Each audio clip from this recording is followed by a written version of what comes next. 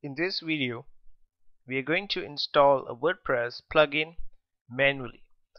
Now, normally you can just install WordPress plugin automatically from the WordPress dashboard, but in some cases there are premium plugins or other plugins that are not listed in the WordPress directory, so you may have to install those plugins manually. So if you want to find plugins that you can download, you just go to wordpress.org and click on extend, and under the drop down menu select plugins. Now there are thousands of plugins in the WordPress directory, so the easiest way to find a plugin that you want is just to enter a search term here and then click on search for plugins.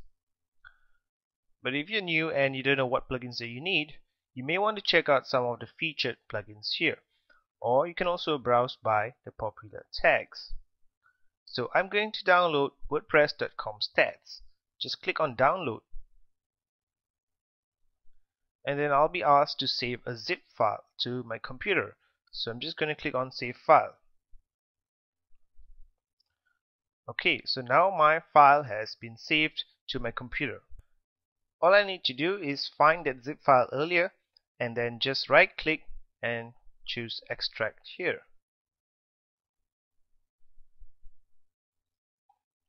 So now you can see the folder, and this folder contains the files that I need to upload. Using an FTP program such as FileZilla, just connect to your website via the FTP and then click on public_HTML. Make sure you go into this folder and then find your blog file. So for example, I installed my blog in a folder called blog. Right? And then I would want to click to WP content, and inside WP content I want to look for a folder called plugins. Double click on that.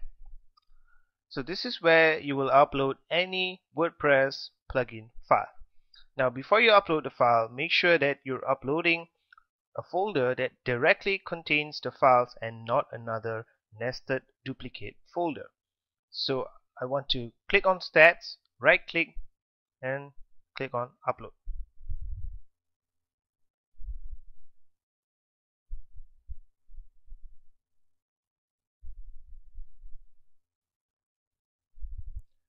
Okay, so when you get a status message that directory listing successful, that means that all your WordPress plugin files have been uploaded to your web server.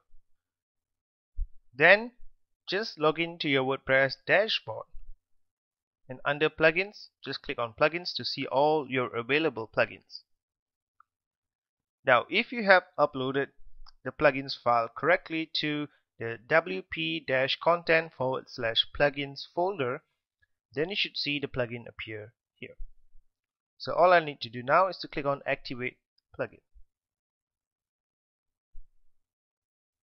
Okay, it says plugin activated, which means that the plugin has been installed successfully in my WordPress blog. For this plugin, however, there's some additional information that you need to enter, but basically the process of installing plugins manually is the same for no matter which plugin or which WordPress plugin that you want to use.